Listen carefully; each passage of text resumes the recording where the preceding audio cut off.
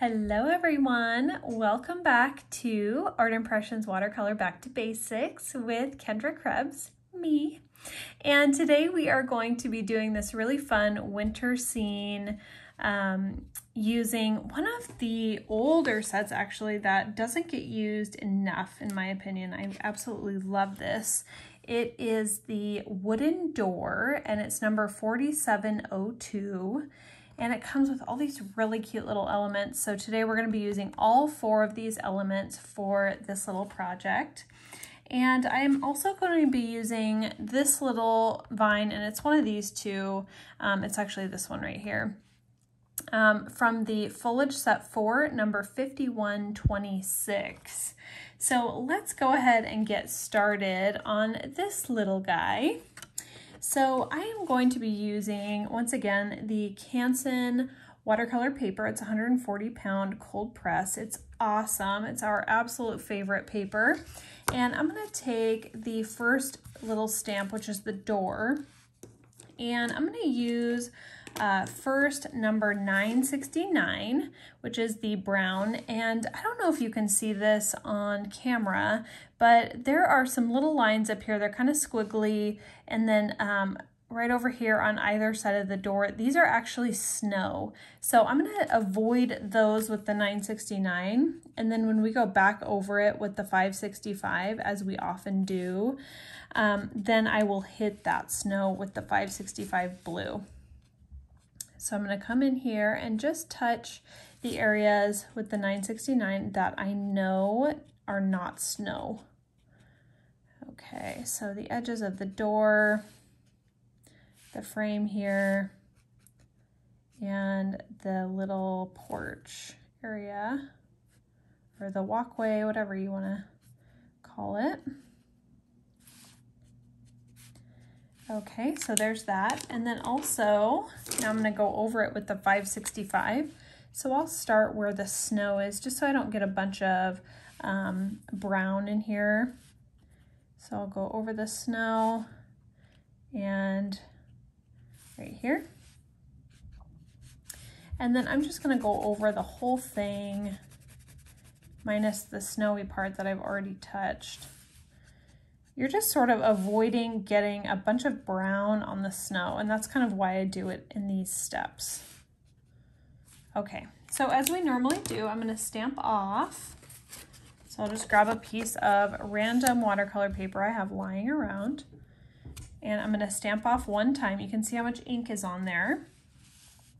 And then I'm going to stamp again onto my project paper. So I have something like that.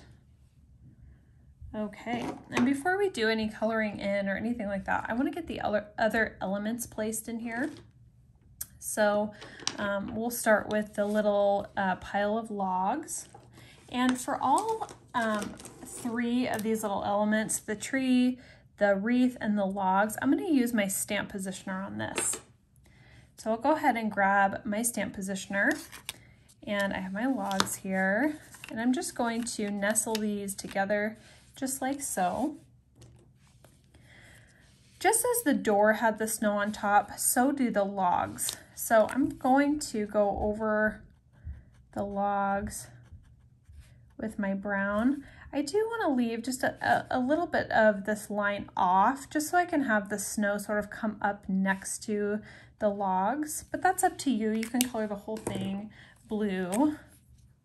And then I'm just using the very edge of this pen that I just used. You can either, you know, put let me see where that is. You can either kind of color off the brown, or you can just use the very edge of your pen down in here to color the snow.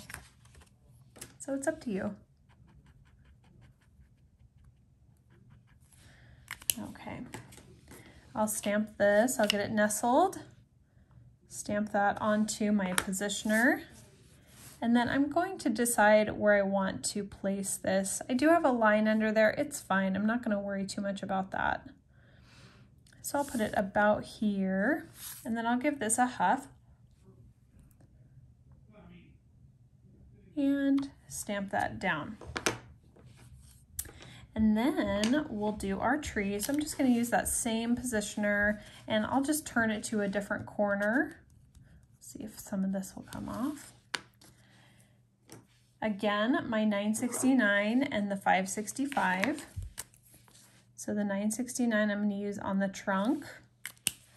And then the 565, I'm just going to color some of this brown off. 565 I'm going to use for the rest of the tree. But we are going to come back in with that little vine to add some greenery into this tree. So don't worry too much about it when you first stamp this down. So I'll take my stamp positioner and stamp that in there. And I think I got it pretty decently stamped. And let's just kind of put it, I don't want to be off camera here. Let's put it about here. Just about there is a good spot. Give it a little huff. And then you don't have to recolor it if you huff on it just a bit. Okay, so there's that. And then for my little wreath, I'm going to take this, my little wreath, and I'll use 249 for this wreath. Just ink that up, put it onto our positioner, and I think I want that just about there. I like that spot. Give it a little huff, and we'll stamp that right down. Okay, so I have the main elements of my composition here. So now I can get some of these stamps out of the way and begin to color. Okay. So what I'm going to do is use both number 1 and number 4 on this composition, and I will be sure to let you know which brush I'll be using at what time. And then I also have my palette here for adding color. And then I will let you know what pen I'm using by writing the number on my palette. Okay, so let's go ahead and get started on this. I would like to start with the door. So I'm going to add a little bit of the 969 onto my palette, along with number 249 and 565.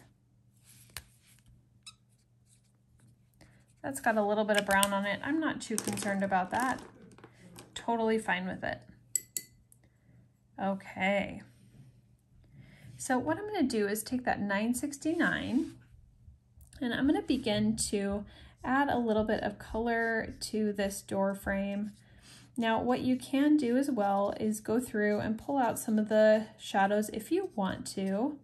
I want this to be very, very soft looking. I don't want it to feel overworked, so I can always add the shadows in a little bit later as well. And let's zoom in just a little bit so that we can get a better view of what I'm doing. I'll take that 969 again and just put some of that color right into the walkway tiles here, or stone, I guess.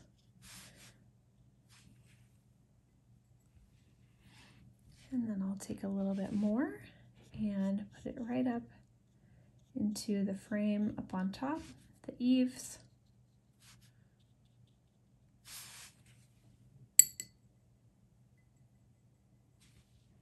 All right, I'm gonna mix a little bit of this 565 with the 969, just like we had done when we first stamped this image down to begin with.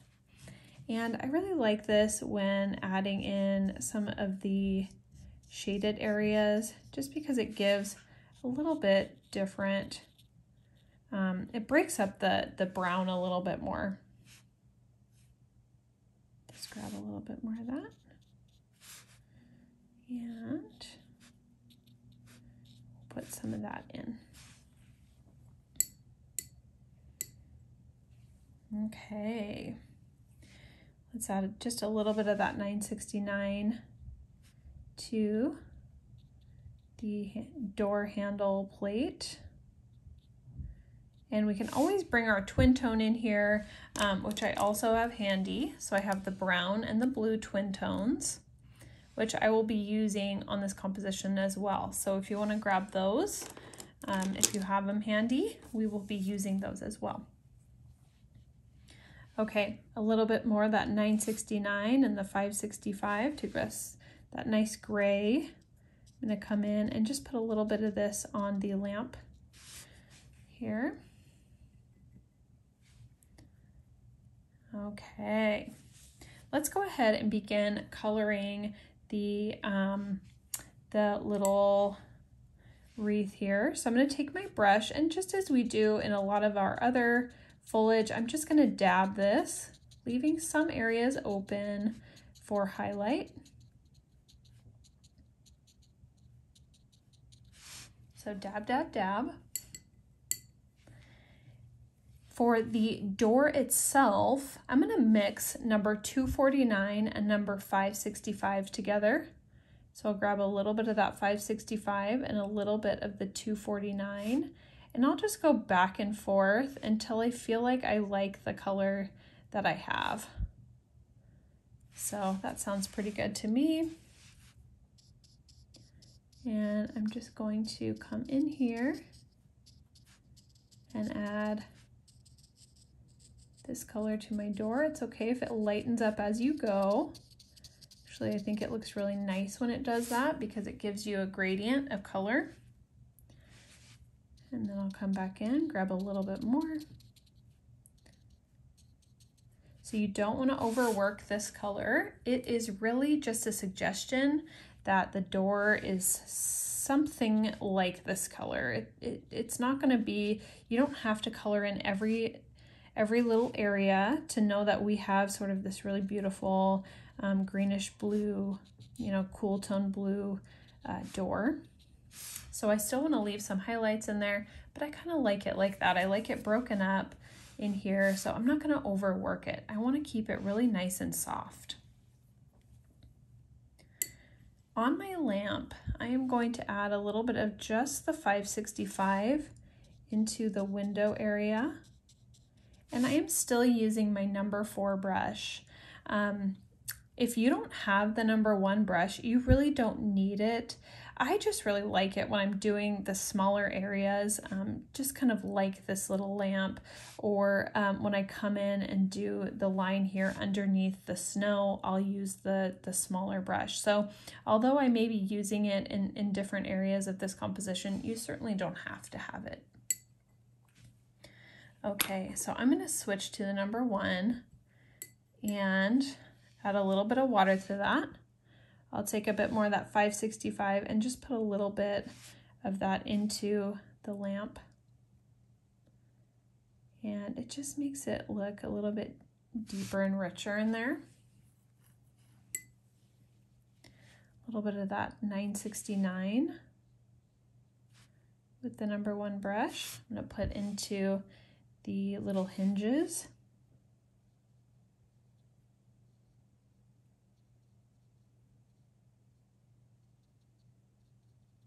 And darken up the door plate here.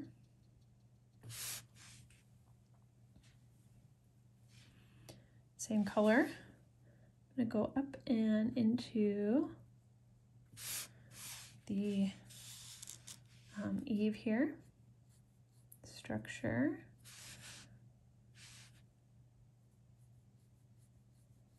And just very lightly place that color in there. A little bit more of that 565 and 969. I really like to mix these together. It's just such a nice gray.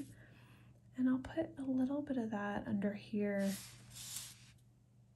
to shade in the door up on top.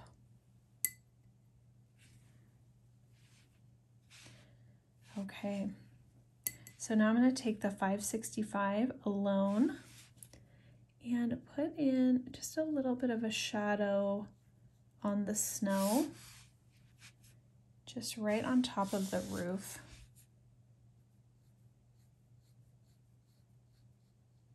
Because even white things have a shadow, right? So we want to add in that little shadow there. And then I'm going to come in with my small brush again and just begin to kind of pull out some of this color on my logs.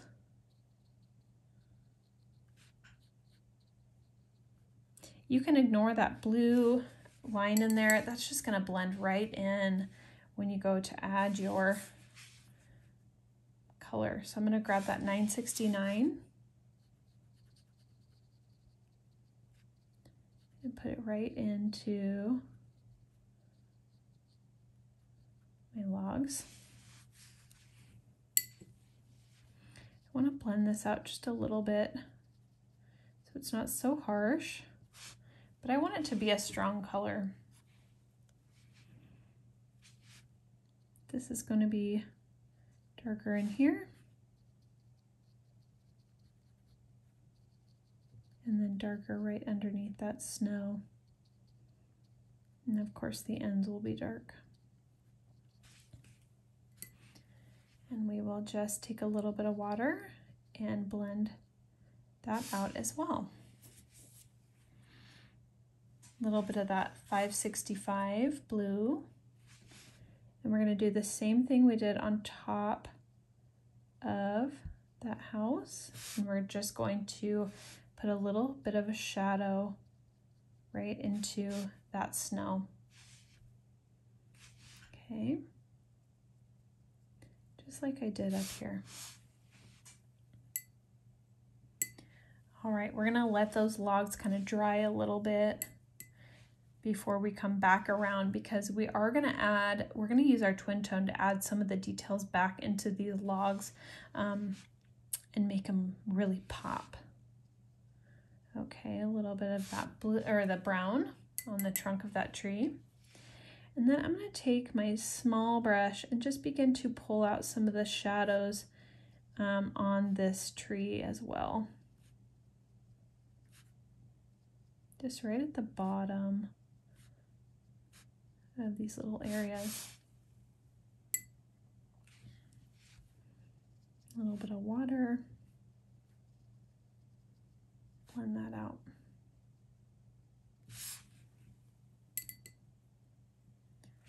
Okay. Now I'm going to take a little bit more of that 969 and put a little bit of a shadow right at the edge of the snow here, which will kind of make it pop up a bit.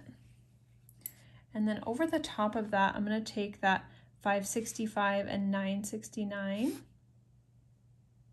gray and do a very small line. And then I'm just going to take it out a little bit further. Same thing on the other side. We'll do a small shadow here and then take it out just a little bit further there.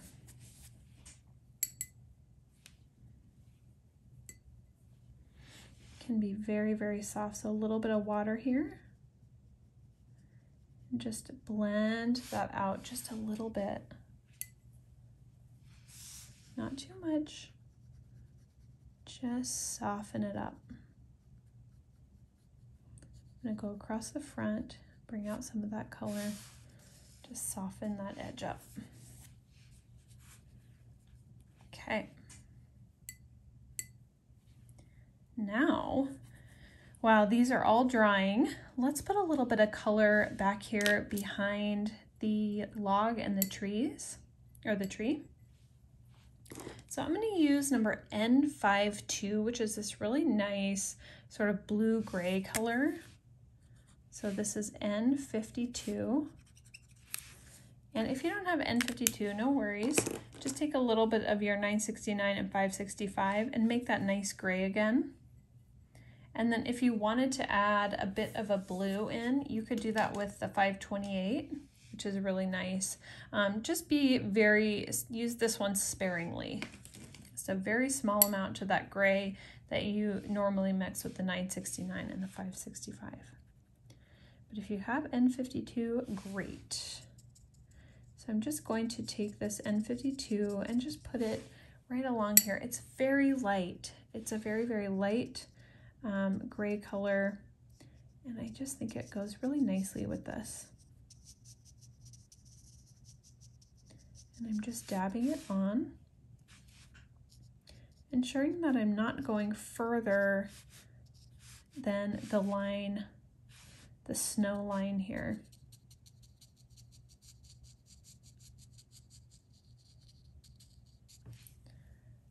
Okay, and all this is doing is just giving us a background so that our door isn't just sort of, you know, floating in the air.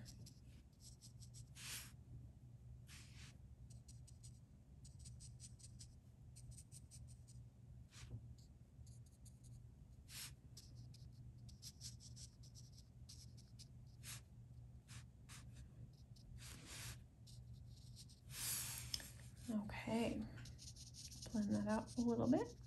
You can, of course, take some on the top if you want to. You're probably going to grab a little bit of that snow, which is totally fine to do. That color, just don't let the color go inside of the snow. You don't want it to go into this white area because that's what makes the snow really pop. Okay. So now I'm going to take that small brush again, and I want to extend using the 565. I want to just extend the snow line just a tiny bit past each of these little elements. Just a tiny bit. A little bit goes a long way here, and it just gives you that feeling of that there's a little wall here, okay? With that same brush, I'm going to grab more of the 565, and I'm going to put a shadow here onto that little tree.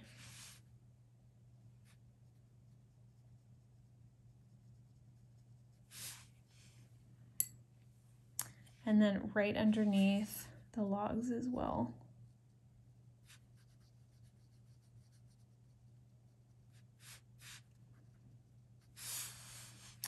Okay.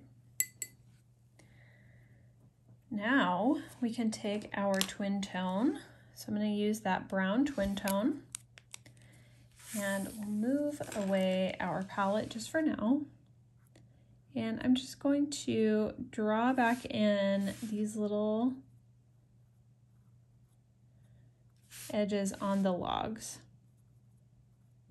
And I'm just using a swirling motion here. You know, these logs aren't going to be perfect. It's going to be just fine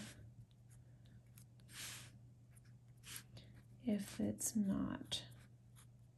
So we'll just put some of these little lines back in. Okay, see how much that brings it back to life when you just add those little lines. We'll do our little handle here and the keyhole.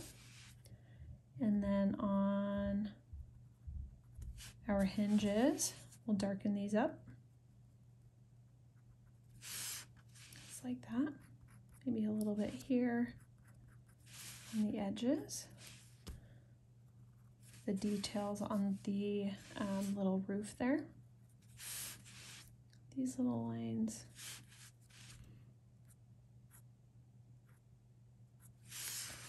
And you can see how much that just pops when you put those details back in.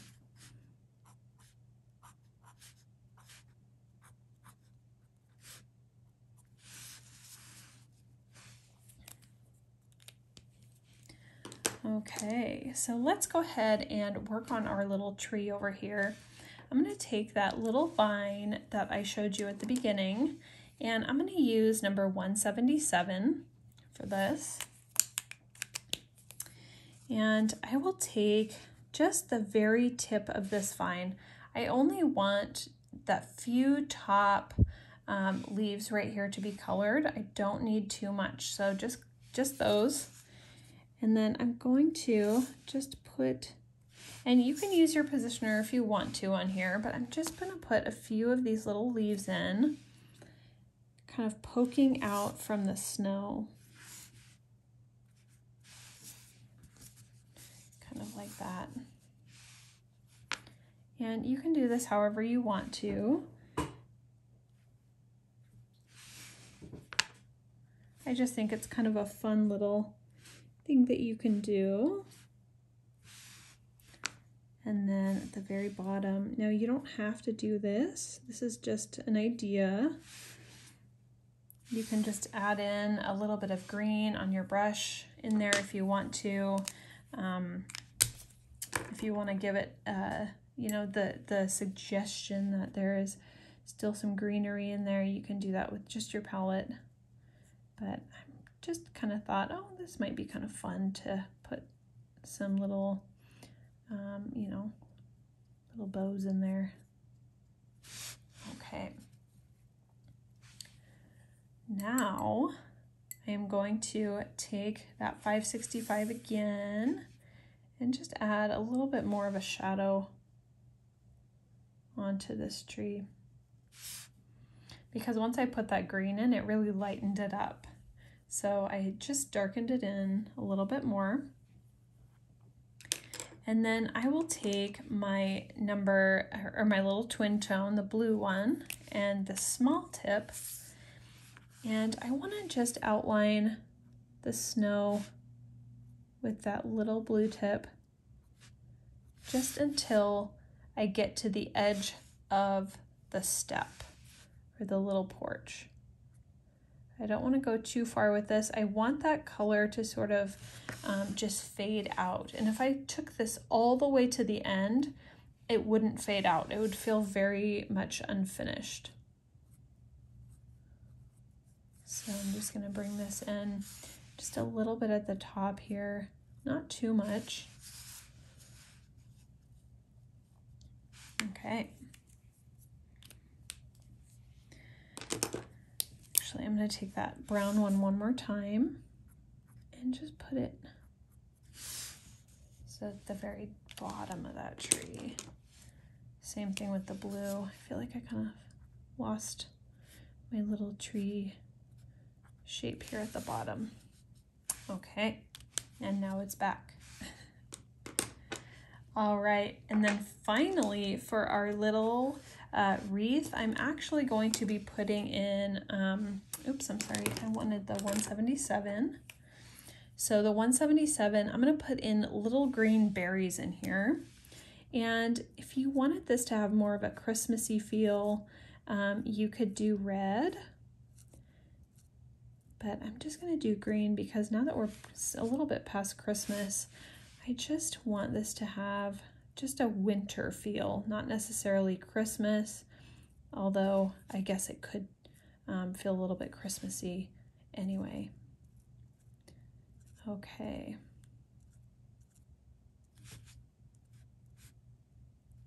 And just a few little dots in here. Cute. Okay, and that is pretty much it. It's a very simple project, not using many stamps, but I do want to sign my work. So I'm just going to take a little black pen. You could certainly use your twin tone if you wanted to, but I'm going to take this and just sign my work and date it. So if you liked this project, let me know in the comments below. You certainly can enter to win this little composition.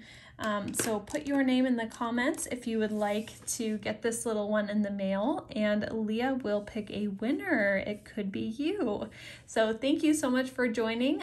I hope that you all had a wonderful holiday and will be enjoying the new year coming up very soon. So take care, everyone. See you in 2022. Bye.